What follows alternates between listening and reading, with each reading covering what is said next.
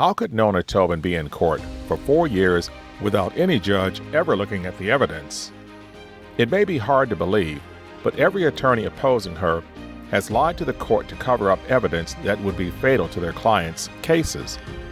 If any judge had looked at Nona's evidence, she would have seen that Nationstar lied about being owed the $389,000 due from Gordon Hanson when he died in 2012. Nationstar tricked the court into letting it settle out of court with Jimmy Jack without going to trial or meeting its plaintiff's burden of proof. Joseph Hong lied about Nona Tobin's claims against Jimmy Jack being heard at trial.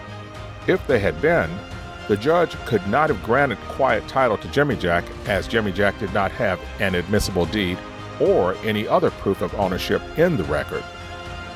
Sun City Anthem allowed Red Rock to lie about how the HOA sale was conducted and what notices were sent. Sun City Anthem also covered up that the HOA board did not approve the sale in a meeting where Nona could have found out that it was scheduled to be sold. Red Rock tried to trick Nona into believing that Red Rock had deposited the proceeds of the sale with the court in 2014. Actually, Red Rock attorneys also covertly kept the proceeds of many other foreclosures.